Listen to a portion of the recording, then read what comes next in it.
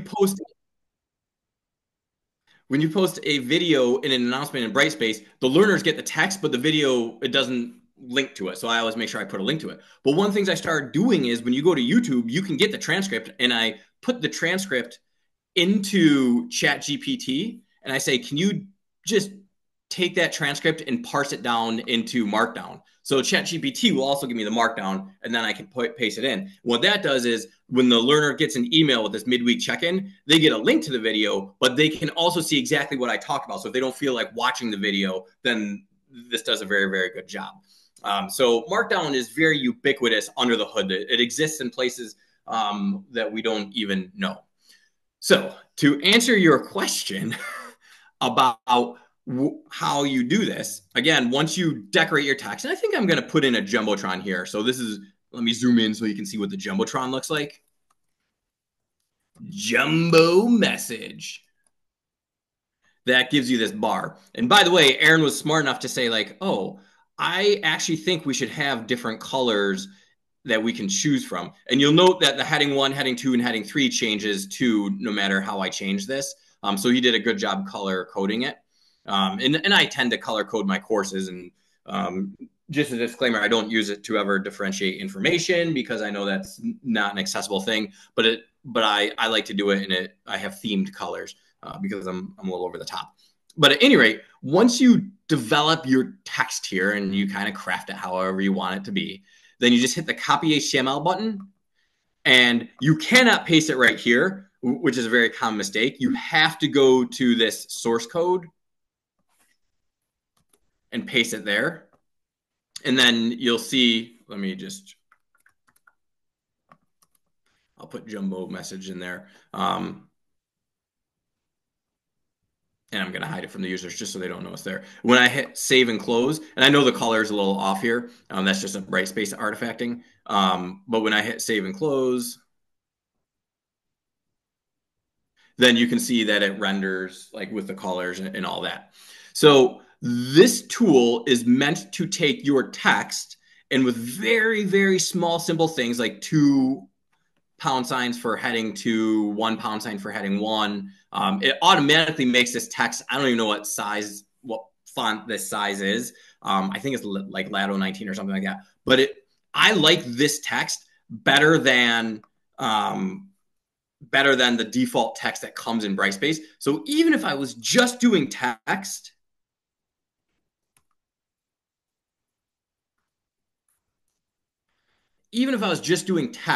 I would still use this tool.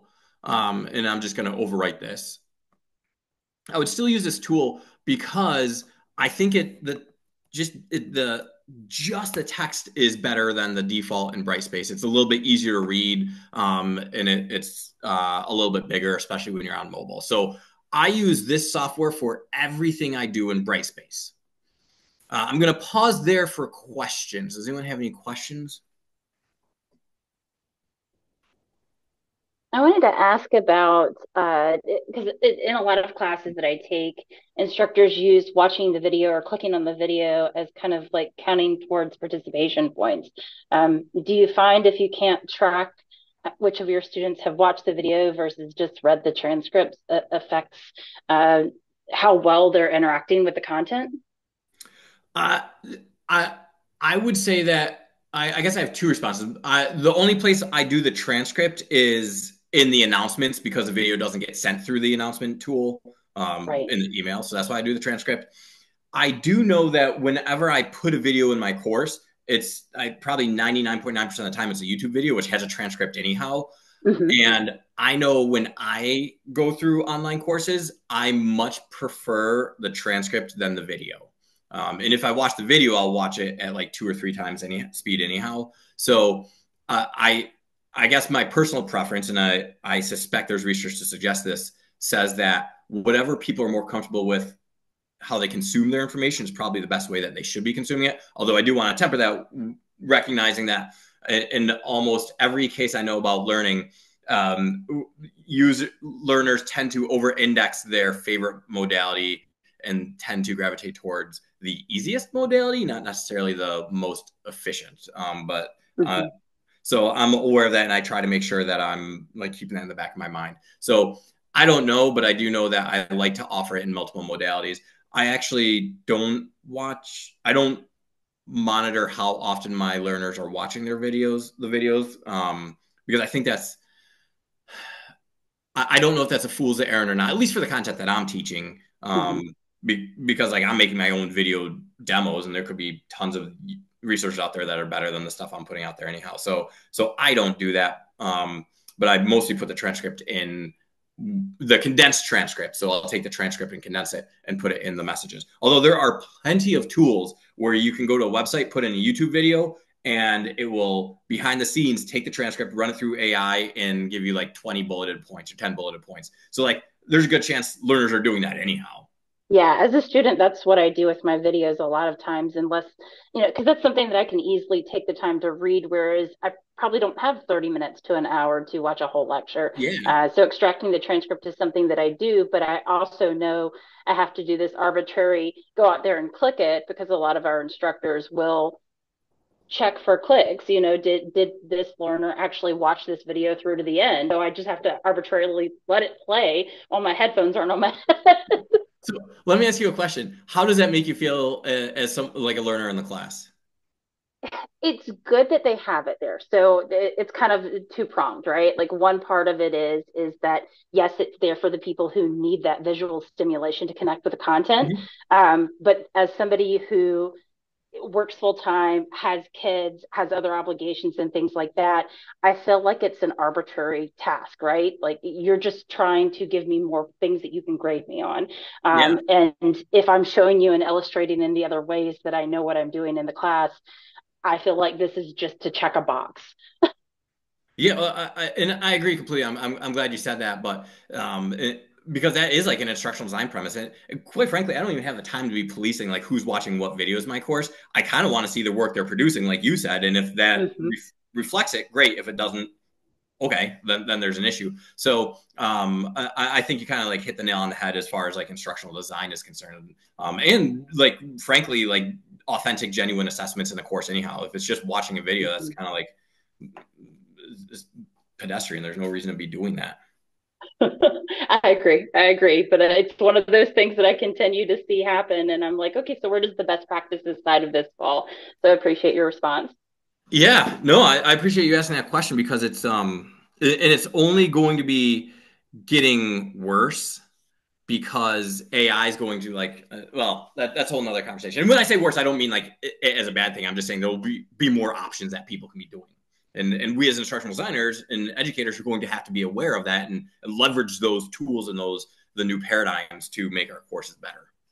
Yeah, I've been seeing a lot of articles lately talk about how AI is not necessarily a bad thing in the classroom, but it's teaching our students how to use it, to effectively learn. And so as I've been learning more and more about AI, I've been finding ways to take some of these less uh, well-produced courses and take materials like PowerPoints and things like that and drop them into things like Copilot to develop practice tests so that I have a study guide Yeah. because some of our instructors just don't provide the materials. So, Yeah, and this is I wish we could talk about AI all day because yeah. this is a bit of a passion project for me. There's two books I do want to recommend and one tool. One of the books Dan Levy and Angela Perez Albertos did wrote this book. It's like $3.99 on Amazon called Teaching Effectively with ChatGPT.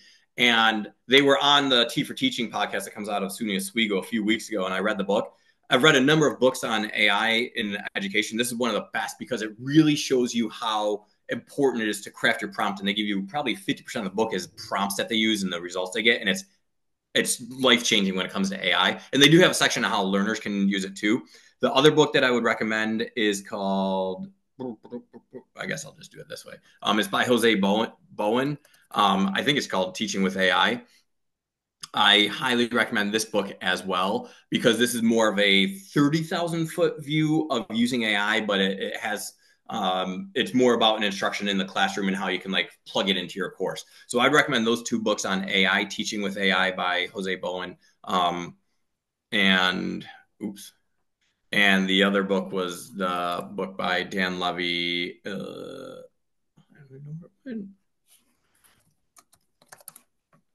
teaching effectively with ChatGPT. And ChatGPT is just kind of a proxy for any of the generative AI platforms. And then the tool, this is just a freebie. Aaron, what time do I have to stop presenting? Technically 10:45. Okay. Just because there's another one at 11. So Yeah, as long as you're done before that one starts. Okay, thank you.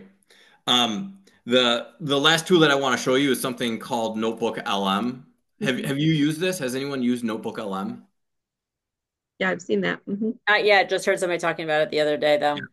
It's really, really cool. You can upload, in this particular case, I just have one PDF. In this particular case, I have two PDFs, but you can upload any PDFs, websites, YouTube videos, any Google Docs or Google Slides you have. So this gives you the body for the language model. And then all the content that you derive from this. So for instance, I can say like, hey, give me a study guide, or I can say like, develop 10 multiple choice questions. Oh my goodness. All of this content is derived from exclusively my set, whatever I decide to upload. And this is freaking bonkers. It generates a podcast that's very natural speaking. It has like ums and ahs and filler words, and they have like jokes. If you haven't heard any of the podcasts from Notebook LM, you've got to try it out because it is absolutely bonkers. So what I do is for each chapter in my classes, I load in all the content from each chapter, and then I develop a podcast and let them listen to it. It tends to be a little bit like introductory, like high level. It doesn't have to be. But anyhow, that's all. That's a freebie you get from coming here. If you haven't used Notebook LM, I think this is the most underrated piece of educational technology in the world today. Okay, so going back to here, let me just pick a YouTube video, and I'm just going to pick a random YouTube video. Oh. If you have a YouTube video, and oftentimes we do for a course, whether we make ourselves or that we curate for our learners. If you go to share and embed, you can just copy this code. And in the tool that we have, this Markdown for Works, Markdown to Brightspace,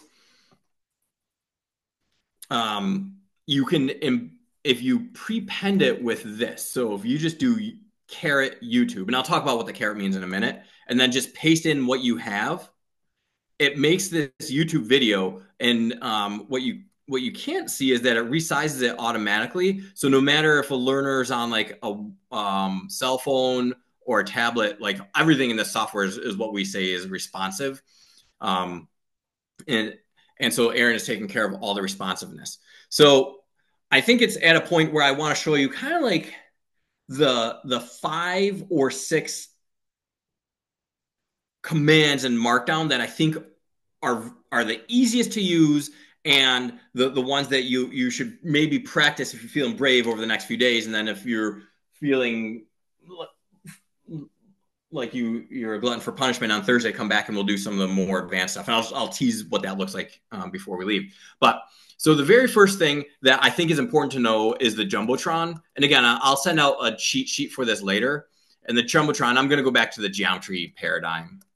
The jumbotron is what gives you that bar. And then the second command that I think is really important to know is this heading one. So we'll do like triangles. And then maybe I know in this outline we're going to do circles. And then maybe I know in this outline we're going to do quadrilaterals.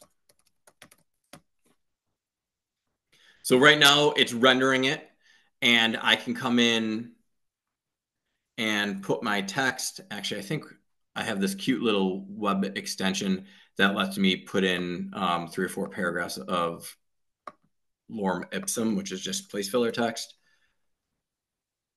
So I'm just going to put that underneath the quadrilaterals one, and also in circles. So now we have different text here. So I think the very first thing that you need to know is that the 2 carets gives you the jumbotron, and whatever you put after the 2 carets, that's what's going to be in the jumbotron. Anytime you see a caret in what we're talking about today and also on Thursday, that means that's custom markdown, which means it will work in what I'm showing you in this tool, but it's not canonical markdown. It's not what's widely accepted globally. Anything that doesn't start with a caret is globally accepted as markdown. So this is this one pound sign is generic markdown. And then of course you can have 2 pound signs to get into the subheading or the heading number 2. And you can do heading number 3 and 4 and 5. I think it goes down to 6. But just for simplicity's sake, I'm going to make it 2. So the first thing that I want you to walk away with is this jumbotron. And again, I think the best case scenario of it is when we were looking at this content right here, it's a good way to break up your subfolders. All I did was jumbotron in the description. I could have put other text in there too, but I just wanted to really break this apart. The second thing is headings 1 through 6 are between 1 and 6 of these pound signs, these hashtags. The third thing that I think is really easy to use and worth investigation is bullet points. So if you want to do bullets, you just do 1 asterisk and you type right angle. And then you do another asterisk and type obtuse angle. And then another one, and you can do acute angle. I guess there's reflex angles too. So asterisks is for a bulleted list. And if you wanted to indent that, you just do 1, 2, and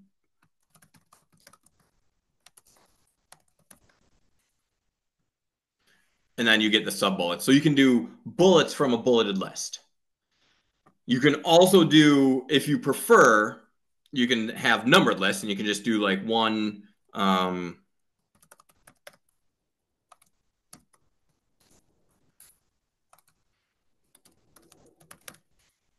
and it will automatically append that as a numbered list. So jumbotron, double caret.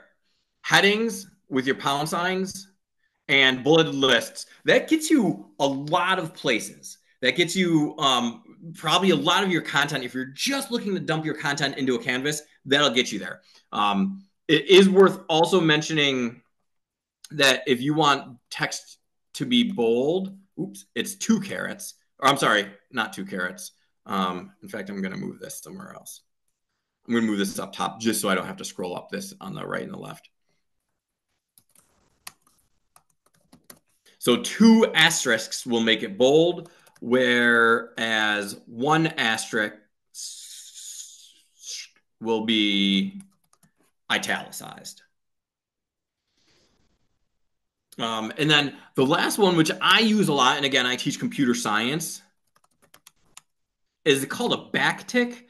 And it's the key that you probably never ever pressed before in your life. It's to the left of the 1. It's underneath the tilde. It is not a single apostrophe. That's a single apostrophe. A backtick is this. And if you just type in like geometry.pdf, then it puts it in this monospace font and it makes it look, like a file name or computer code or something like that. So those are the bare essentials. And I'll go over it one more time. Double caret will get you the jumbotron. Between 1 and 6, this is actually called an octothorpe. Between 1 and 6 octothorpes will give you headings 1 through 6. If you want to make text bold, just use 2 stars or 2 asterisks before and after. And by the way, if you wanted to have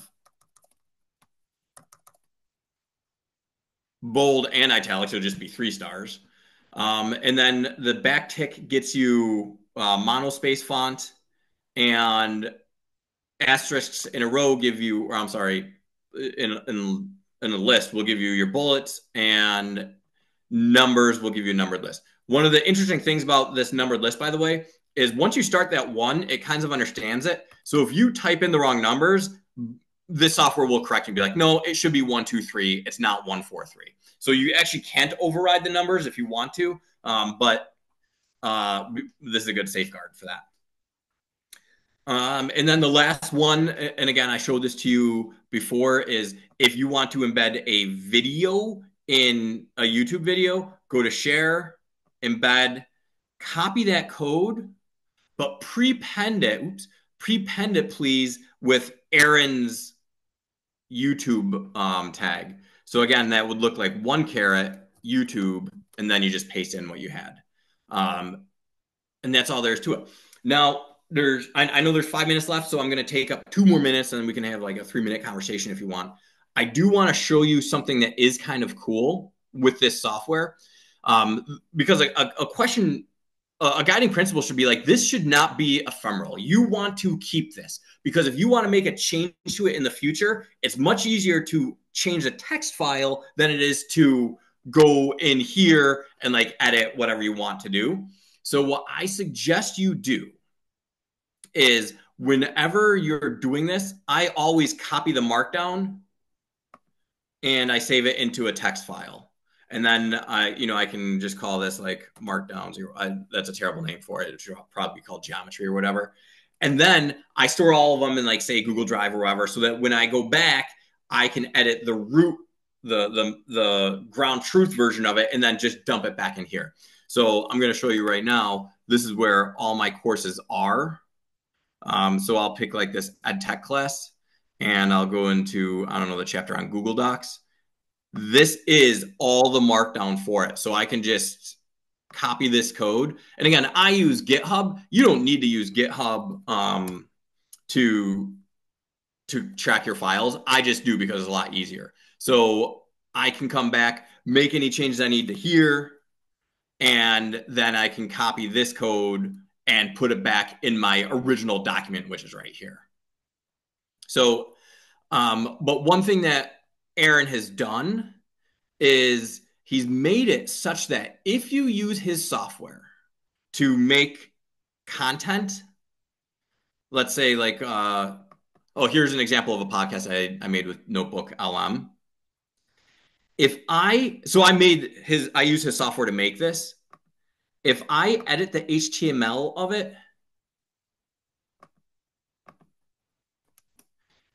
if you scroll down to the HTML, you actually see it has the markdown in it, which doesn't render for the learner. But the nice benefit of that is in this software right here, if I paste in that HTML, it will strip out all the HTML and still give me the markdown. So I have all the markdown here. Oops. I have all the markdown here that I otherwise wouldn't have had. So, but I prefer to keep all my files separate and keep them all here, just because if I'm sharing a course with someone else, if they have access to this document that you see on the screen and I have access to it, we can both make changes to it. And this is the one place where we can guarantee is the ground truth of our content. Okay, and with that, I see we have 2 minutes left. So I'm going to stop sharing my screen. Did I stop sharing my screen? You did. Okay. And does anyone have any questions? I will say, Dave, I know you're going to give us a handout of what you covered, so that that helps for those coming back on Thursday for the kind of intermediate session. But also in Markdown, there is the quick guide, and you can look up some of those. Yeah, can I show that real quick? Yeah. Thank you for just so folks will know in case they. Yeah. So if you come to this document, there is this website, there is a quick guide, and you can say, oh, well, I want to do bold. And then not only do we give you an example of how to do it, and maybe links is a better, or columns and lists. For anything other than the basics here, we give you the ability to copy the code. And then, so say you wanted to do 2 columns, you would just put both columns in there and just paste it in and change it. So this gives you kind of a way to do it. And Loy, I saw you put a link in there for Perplexity and their spaces. I think all the AIs are going to have them. I think Perplexity is actually probably one of the best for like factual stuff. So I appreciate you sharing that.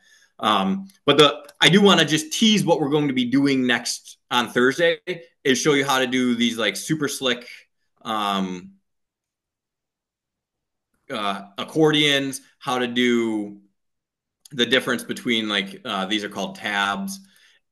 And this is just like an example of a call out box where you can submit your work. You can put all sorts of different icons in there. We're going to be going over kind of just like how your courses can look with some of the more potent tools in that software suite.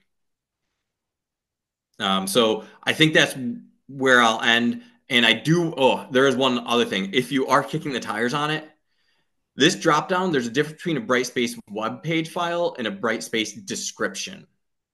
The web page is when you create a new HTML. A description is when you're making like an announcement, or if you have like at the top of any particular chapter when you just click in to change the description. So the way you need to kind of know the difference between those two because it depends where you're pasting your code. So I would, if I were you, I would start with the web page, and then because I think that's a better representation of the software, but you might need to change it to a description if you're doing, for instance, so this is a web page, this podcast thing that I showed you, but a description would be like an announcement, or like this right here is a description. Okay, now I'm done talking. I really apologize for all of that. You're good. Are there other questions? Oh, okay. Thanks, Lily. Yeah. Awesome. Oh, Coconut. I've never heard of that, but I'm writing it down. Check it out. So on Thursday, we'll do like double columns and how to do accordions with one of the, I think, downsides to the Brightspace templates that we have is that you can either choose accordion or a tabbed thing. You can't do both because it will wipe it out. But this software lets you like really customize. You can do accordions with the tab things. You can do 2 columns. You can do all sorts of crazy wonky stuff.